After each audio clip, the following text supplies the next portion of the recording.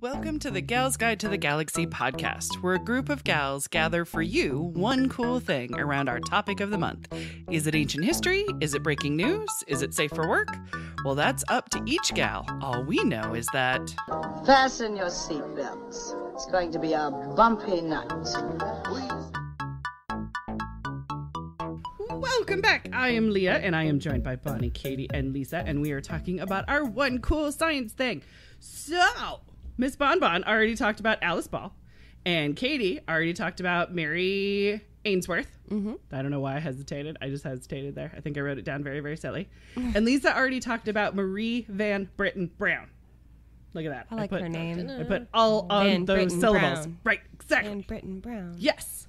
But before we dive back in, let's get to know something random about our gal pal. So my question is, and I think there's going to be a lot of caveats on this, dear listeners. So get ready and strap in. But my question is, time freezes for everyone but you for one day. What do you do? Whatever caveats you need, whatever rules you need. Dun, dun, dun, dun, dun. Well, if it's just the people, Yeah. I'm going to go take care of all the puppies. Yes, you are. Let out all the doggies. I kind of thought it would be Give like, them I'm all going to pet cookie. all the dogs. Yes. We're going to let them out to go potty. There you go. Very nice. And, pet them and give them a cookie. Yes. As many as I can get. Exactly. I can see you running down the street. Bonbon's here, puppies. Come get me. Your people are frozen. I love you. Be fantastic. Home with me. I would watch that movie. Fantastic. What about you, ladies? What would you do? I mean, there's so many options. I know, right? I know. But I'm an extrovert, and I wouldn't have any people to talk to. Yeah. So that would be bad. That'd be hard. Talk but- to them. They just don't talk back. Correct. Right, well, One-sided see, conversations. That's not better. When you're an extrovert, that's not better. Being I talk ignored. to my dogs all the time, and I'm freaking hilarious. Sure, that's You were a stand-up comedian with your dogs. Yes. yeah. No, there's books to read. There is? Yes. And Sharpie mustaches to draw. Wait, Yes. As an educator, I must say there are no. And Love it. I would need it to be a day that no one else knew about. Right. That's also, fair. for me, the pets would have to be frozen because I couldn't let all the doggies out Right. or the cats, and also, that's no good. So I feel like Lisa's having an existential crisis with this question. it's a really difficult question. There's so much I want to get done, but then if I had, I need a transporter too, so I could go to a beach. Yes. See, there you go. I mean, if time's gonna freeze, I might as well have a transporter. Right. Absolutely. This is your world. You get to create it in this scenario. Yeah, Yes. I like the beach scenario. Yes. Yeah. I wonder if the ocean's frozen. No, because it's just the people. Just the people. Okay. Yes. But the so you could seagulls have can be frozen. you could have the ocean to yourself. There would be no screaming people because it's kids and people always screaming at beaches. I like that they're two separate things. They really are. Kids and people. Oh, I'm sorry. The Yeah. adult like people. No, that's fair. The high-pitched Yeah. screaming of some kind. I'm like, because I'll be like, I don't will even know who that is coming never from. forget that birthday party of Samantha's, Oh, my your God. daughter. It was some elementary school birthday, and more screaming have I never heard in my entire didn't- life at a pitch that is ungodly. I didn't know It that haunts bingo me. could be my Vietnam. It is. It was like They were yelling at me to call their numbers like their lives depended on it. became bloody. it was bad. Wow. It was traumatic. We were outside. They had too much sugar. we were outside. We were outside. and it was still haunting. I Sugar thought is a thing. it was so much. I Okay. can't play bingo ever again. So Yes. yeah, Katie, a little distracting. But did you Oh, answer do I what have you- anything? I'm going to take that Lisa would go to the beach. oh, you are. We'll go with that. We'll go with that. And draw some mustaches. I mean, not draw some mustaches. I No, think- not a single Sharpie mustache. mean, no. no, I that mean, wouldn't be if me. they don't have the No. proof, I mean, No. come on. Right, exactly. No proof. So since Yeah. Josh doesn't listen to this podcast, Why I can doesn't tell Josh you, listen to this podcast? I mean, your will and testament is on this show now. Right? I don't know. That's a good question. You should ask him. We should. Josh, why aren't you listening to the show? So since Josh doesn't listen, I'm going to go ahead and say, now Lisa brought up the point of consent. Right. So this might be kind of ugly for her. Very difficult. But I'm going to pluck Josh's eyebrows while he's frozen. He has one that's like 3 inches long. Oh. And it's super blonde, and it's really distracting. You just want that You one? just wait till Yeah. you sleep, man. I'm gonna pluck his eyebrows. Gonna do some I'm manscaping. gonna do some manscaping, and some book reading. Yeah. There you go. Yeah. Some yeah, book yeah. reading. Sweet. He's gonna wake up with like contour. Will you have a smoky eye? Maybe. I need a guinea pig. I mean, he has really pretty eyes. See. He took off his Should have a glasses smoky once eye. to clean them at work, and one of the kids was like, "You have girl eyes." Katie's like, mm-hmm. Pretty eyes. I mean, and initially when you said this, I was like, I Yeah. should steal something so I can better my life, but that's kind of wrong. But There's lots of it's an different ways to idea. go. It's a maybe. Right. There you go. What about you? If time freezes, I have to go with my caveat is that also my metabolism freezes. I eat yeah. all of the fucking carbs in the world. Yes. Because good I'm point. diabetic and I'm not supposed to have carbs and sugar. we So I would eat all the shit. we can go to Alexander's. We'll all Yes. meet up. We There can you go to go. Alexander's And on the have ice square and have an cream. ice cream party. And they have all the chocolates. So, I mean, mine sounds like it's like I'm in elementary school and I just want to go into the candy store. But, like, I'm a grown-ass woman that's not really supposed to have sugar and carbs right now. And who doesn't really want to go to the candy store? And I want to go to the candy Yeah, of store. course. So, You just I... pretend to. I want to pour my own beer at the new brewery down there on the square. Yes, there you go. Never See? been a bartender. Dun, dun, dun, Come dun, to my dun. party. See if I can make that happen. All right. Well, the reason why I asked that question and why I have all the sugar and all the carbs, it does actually tie into my gal that I was going to talk about. So my science gal has won the Nobel Prize. I know, just a little tiny thing. Not to brag or anything. Not to brag or anything, but I got a Nobel Prize with my name on it. She's a biochemist. She has the coolest name ever. I love her name. My one cool science gal is Gerty Cori. That is pretty pretty cute. cute. That's an excellent name. Isn't it? I know. So Gertie, I will try not to say it like that every time I mention her, but Gertie and her husband Carl, they developed the process, they discovered the process of how the body breaks down sugars, and it's called the Cori cycle. All right, so I have a little bit of stock in this game. But I have two reasons why I picked Gertie. The first one is she's in my Women of Science presentation that I go into schools and talk about. At the end of one of the presentations that I did for adults, I always ask the question, whether it's kids or adults, like, who did you already know? Who did you just learn about today? And who would you like to know more about? These are common questions that are in like middle school and high school that they use to assess learning. But I use them with adults too, because adults find them really fascinating. And one of the times when I was with the adults, there was a doctor there who said, I work with the Cori cycle system all the time and never knew that it was designed and discovered by a woman. Just never really thought about it.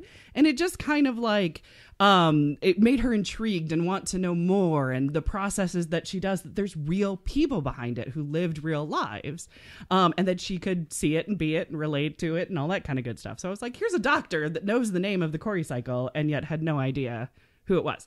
The second reason why Gertie is my pick is the Cori cycle was absolutely critical when it comes to the understanding and the treatment of the diabetes. Right? Glorious diabetes. So as you guys know, I have been struggling with the diabetes. And my extended family absolutely hates when I share personal information. However, I'm here to help the people. So I had an A1C of 7.4. So 6.5 means you're above that, you're diabetic. So that's like the baseline. So I was healthy into the diabetes when I got my diagnosis. I worked with the Verta Clinic. I changed the way that I ate. I got on medication, cut out the carbs and the sugars. I went keto. It sucks, but it was really important. And I went all the way down to 5.7. Now, 5.6 means you're no longer diabetic. So I was right there on the line. So 5.7 is pre-diabetes, you know, like you're just touching the line. So I'm still on medication, but I'm not going to toot my own horn because I have another test coming up and I haven't been that good the last couple of months. We're doing a whole library thing and carbs are tasty. It's really hard, but I'm doing as best as I can. But this is a lifetime thing for me. It's very genetic.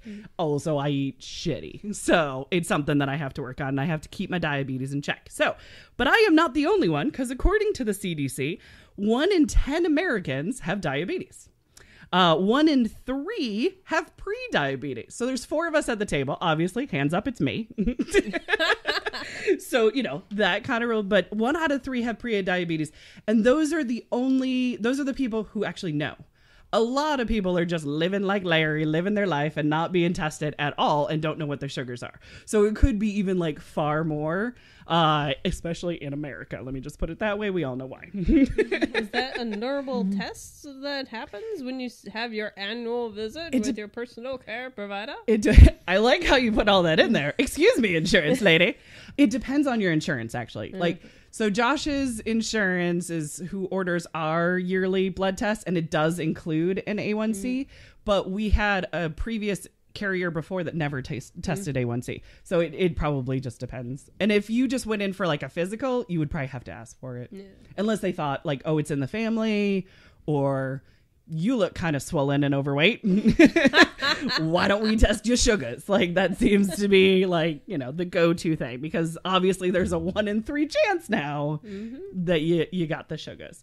So I wanted to know more about the gal whose work, it was pretty much like, you know, saving my life and keeping my feet on, and helping billions of people. I didn't write down saving my feet, but it's true. It was so good. I'm like that I have my feet still, and I got really swollen. Feet are nice. I've learned that they have value. So Gerty Cori was born in Prague in 1896. Her parents encouraged her to attend medical school. Like, you're smart. You got to go to medical school. That's like extremely rare. But she did. She went to medical school. She went to the University of Prague, where she was one of very few female students, but she was not the only one. So bonus. Yay. She graduated in 1920 along with her classmate, Carl Cori. Aww. So Gerty and Carl married and they started working in clinics. During World War I, Carl was drafted in and also served in the Austrian army. So during that time, Gerty was diagnosed with severe malnutrition due to food shortages. So it wasn't just that like there wasn't much food, like she was diagnosed like bed rest, like you're gonna die if you don't get some liquids and some proteins in you. They decided to get the hell out of Europe. Good call. Not the worst idea in the world, right? To get the hell out of Europe. They applied for labs in the United States. So Gerty and Carl got jobs at, the name of this institution. Okay. The State Institute for the Study of Malignant Diseases. That's the name of the place. They changed it later to Roswell Park Memorial. Something about malignant diseases didn't seem like, ooh, come on in. This place is sexy. Have fun with it. Yeah, no. It's kind of dark and dangerous. I don't know if Roswell's necessarily better, but I mean, this was like, you know. This was World War II-ish, you know, kind of end of World War II-ish. Before the UFOs? A little bit. A little bit. But maybe not. Like, we don't know. Maybe not. So the school did not want them to work together because, finger quotes, it was un-American. I was trying to unpack that one. I think what they mean is sexist. But anyway, they really meant that women don't work together with men. Maybe it's the breast assist thing again. It's the attachment issue. Who knows? But they did anyway. They didn't care. They were going to work together. They dedicated their research to how energy is produced and transmitted in the body. And that led them to how sugar is metabolized within the body. They jointly published 50 papers together. Cool. And then Gerty Cori, she did 11 papers completely on her own that were also published about the topic. In 1929, they published their findings that would be named the Cori cycle. So we're talking 1929, they developed their research. So I'm going to go a super simplified version of what the hell the Cori cycle is, because A, drinks, B, not a real doctor. My honorary doctor is not like a real doctor or anything like that, so I have no idea. But, so the Cori cycle, it's how we use sugar for physical activity, and it's how those sugars and carbs are broken down, how they're put back together into using our muscles and our liver. That's the overall. I'll paint a little bit better of a picture. Okay. So stored in like your muscles are glucose, which is sugar, right? So you have sugar that are stored in your muscles. When you're about to do a physical activity, like raise your hand or do a marathon, your muscles break down that sugar into 2 different chemicals. What are you thinking? Yes, exactly. When you're ready to do this, we're just raising the hand. Breaks it down into pyruvate, and then it breaks it down into lactate. The lactate then goes from your muscle into your bloodstream, and then it gets to your liver. Okay. So then when it's in your liver, it reverses the cycle. Those 2 chemicals, it goes back to those 2 chemicals, and then it goes right back to sugar again. So it goes through one, and then it comes back. So now there is the sugar in your liver. Your liver then talks to your body and says, hey, where do you need this to go? Are you going to start running next?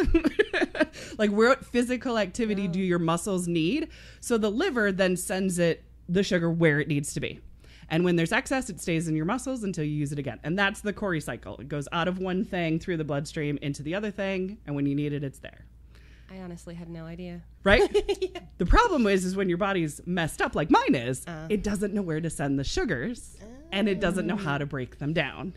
And so the cycle gets messed up. Your liver starts communicating wrong of where your sugars are supposed to go. That's diabetes. I just like that you talk about the liver while I'm pouring myself a pink drink. I'm like, have yourself some more pink drink. Exactly. The liver. So next time someone calls me pudgy, I'm just be like, no, I got a lot of sugar in my muscles. Yeah, that's right. You know, see, exactly. Your muscles are sweet. That's what it is. So, it's absolutely clear as mud. That's what our body does. According to an article on Changing the Face of Medicine, they worded how important the cycle is a little bit better than I could do. It says, quote, their discovery of this process was especially useful for the treatment of diabetes, but it was also the first time the cycle of carbohydrates in the human body had been fully understood or explained. Nobody was studying carbohydrates because we always hear sugars and the body needs sugars. Well, a carb is a sugar, but they were the ones that started looking at how the body breaks down a complex carb and a simple carb and how it turns it into sugar. And then we have a sugar problem. So because the institute that they were at, the one that became Roswell, where apparently aliens were, they were mostly concentrating on like cancer stuff. And theirs wasn't really in the cancer realm. They didn't get anywhere. Right? Oh, there you go. So they wanted to find a new lab to go and continue their research in. It made it difficult because they wanted to continue to work together. And nobody was really cool with that. There's a handful of universities that actually flat out refused to hire Gerty, but of course would hire Carl, because that's fair. The University of Rochester even warned Gerty she might ruin her husband's career if they insist on continuing to work together. What's like the what are they worried about? They're already married. They're already married. They're already doing it. Yeah. Like, I think what it is, it's a man and a woman in the same workspace. It might give other people ideas. Like, this could be the future. Right? Yeah. But the cool thing is that Gerty and Carl refused to stop working together. They insisted it was them or it was no job whatsoever. Eventually, they moved to St. Louis in 1931, and they went to the Washington University School of Medicine, and Carl was offered a department position. Gerty was offered research assistant. But they were okay at working with each other. That was fine. Gerty made 1/10 the amount of money that her husband made. And they both had their name on papers with the Cori cycle. Right? Gerty was a research assistant for 13 years. That entire time, she watched Carl rise through the ranks at the university. But after 13 years, she was made a full professor. Took some time, but she got there. In 1947, so she was made professor a year before she won the Nobel Prize, by the way. I do have to give them that credit. It wasn't like, I think they're going to win the Nobel Prize. We should quick give her a real job. You know what I mean? Like, it wasn't that. It seems like. Maybe it wasn't that, But it doesn't paint a beautiful picture. I mean, Nobel, how long between, hey, that maybe should be a Nobel and actually winning is there? Is Correct. Because it was like be more than a year. Yeah, because they published their findings in 31, and then 47 is when they actually like won the Nobel. So there could have been some stank on it, but she got it. Yay, finally. But in 1947, Gerty and Carl won the Nobel Prize for their work on how the body has a cycle for converting glycogen, sugar, basically. So now I had to look up some Nobel Prize shit because the categories and like the timelines, there's a lot of different ways that they classified like what Gerty's major accomplishment was. Okay, so there are 5 categories for the Nobel Prize. All right, 3 of them are sciences, so they'll always talk about like the first in science. There's physics, chemistry, and then they group these 2 together, physiology and medicine. Those are a Nobel, but they're 2 different categories. So those are your science fields. Then there's the Nobel Prize for literature, and then there's the Nobel Peace Prize, right? So those are the 5. Those are the 5 different ones. So Gerty and Carl won in the medicine category. This was the first time ever that a woman won in the medicine category. So amazing! Yay! She's the first there. Gerty was also the first American woman to win the Nobel Prize in a science field. All right. Jane Addams was the first American woman to ever win a Nobel, but that was for the Nobel Peace Prize. So there's that. So it's like she won. By the way, we have an amazing Jane Addams podcast on Your Gal Friday. Check it out. It's in the show notes. Anyway, I nearly also got into a scuffle with a lady at a Girl Scout meeting because I was talking about how Gerty was the first American woman to win a Nobel in science. And they're like, that's not accurate. It's Marie Curie. Marie Curie's not American, y'all. As much as we want to claim her, she is Polish and French. She's not American. Okay, I will end my rant there. But it doesn't help if you Google it. If you say first American woman to win in science, it shows you Marie Curie. Like it shows, like it's. We want it bad. They really want. She's not American. It is fine that she won. She has 2, by the way. Marie Curie has 2, and her daughter has 1 as well. So she's got it. All right. So I'll end my rant. So the Coris continued researching more on carbohydrate metabolism. That's why when your body is diabetic, it struggles with carbs as well as sugars of breaking them down.